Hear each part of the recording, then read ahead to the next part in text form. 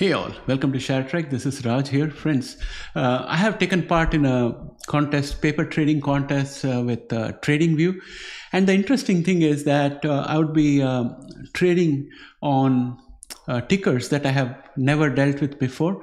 So I'm just going to show you where I stand in this whole competition. I joined it 6 days ago. There are others who have been at it from before.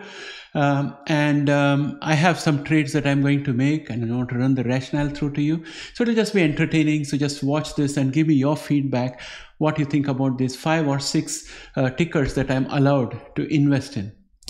With that said, let's get started.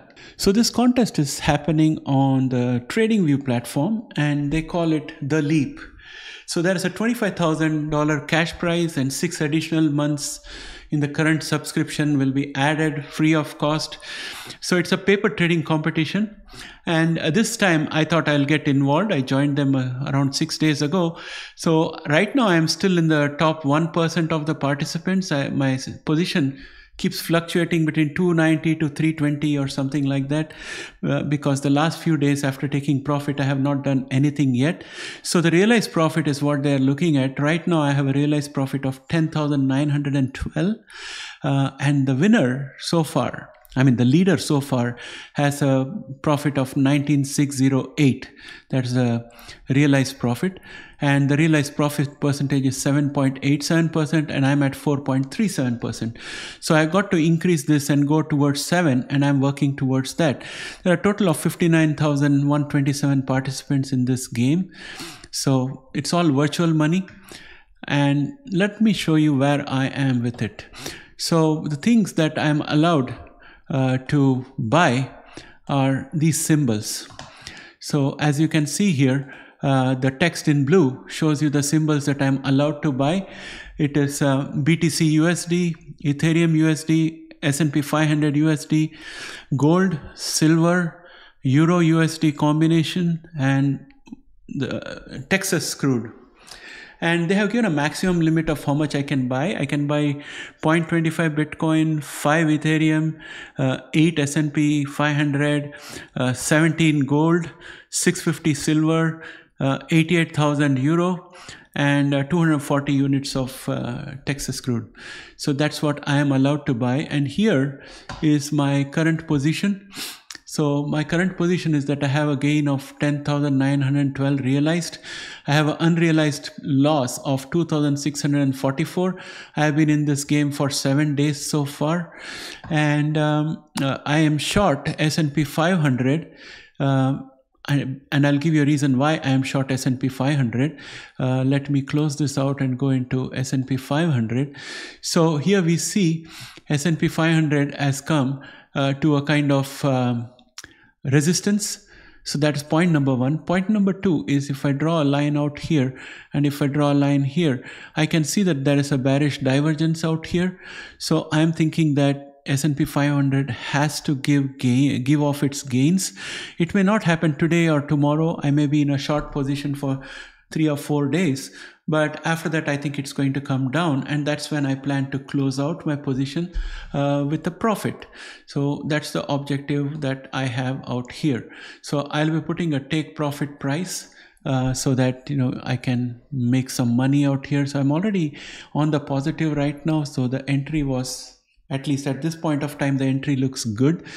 I have crude, which is down 0.47.50. Let me show you what WTI crude looks like. So here we are. So this is a diagonal line of resistance below which we have stayed. And this is the candle for today.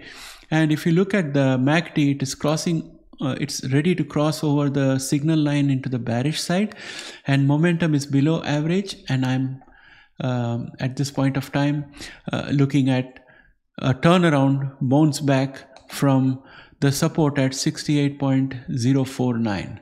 So that's my play out here. So I thought that I'm buying it at as low as possible and move upwards. So here we are. Next, I have got gold. I'm long on gold, down 875.99.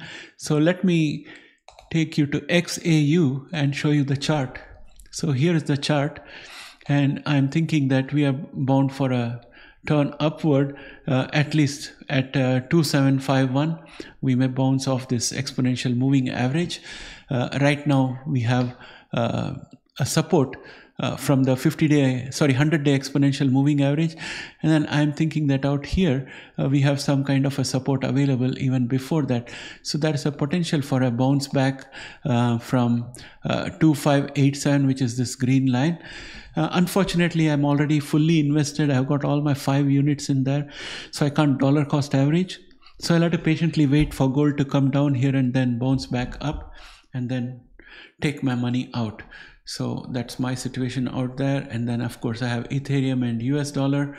So if you look at Ethereum and US dollar, I'm looking at a cup and handle. I'm extremely bullish on Ethereum, and this is our candle today, and we have a support at 3294. And when it comes to Ethereum, I still have the ability to buy one more unit, and I have placed an order for that one out here. Where is that? Ethereum USD. Okay, I'll place an order for that. I can buy one more of Ethereum, and I'm going to buy it at a lower price. I'm going to buy it closer to 3294.91 so that I can then reap the appreciation. So that's my play with regard to Ethereum.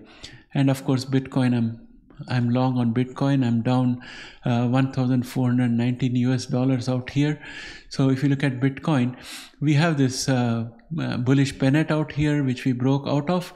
And the top part of the pennant is going to perform the role of a bearish support, because it's going to allow the price to keep coming down. But my expectation is for it to bounce off from here and move upward again using the support of this diagonal line. So that's my plan. And at this point of time, I can see that the momentum is still already healthy. The MACD may need some improvements, but Bitcoin is generally volatile, so I wouldn't be surprised if we had a turnaround. Right now, there is a doji candle out here. It's a green doji candle, and it's being pushed down by the 9-day exponential moving average. So the first order of business would be to break through the 9-day exponential moving average.